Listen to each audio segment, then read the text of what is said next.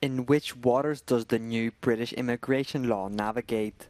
Not in those of international legality, according to the United Nations. Coinciding with the arrival in Dorset on Tuesday of a giant boat intended to accommodate 500 asylum seekers, the UN Commissioner for Human Rights says a new law passed by MPs on Monday is contrary to the UK's obligations under international human rights and refugee law, and warns that it will have profound consequences for people in need of international protection. Under the legislation, anyone reaching the country illegally by boat will be refused the right to apply for asylum in the UK. Both the boat and the bill are part of Prime Minister Rishi Sunak's strategy to prevent migrants from reaching Britain in small boats across the English Channel.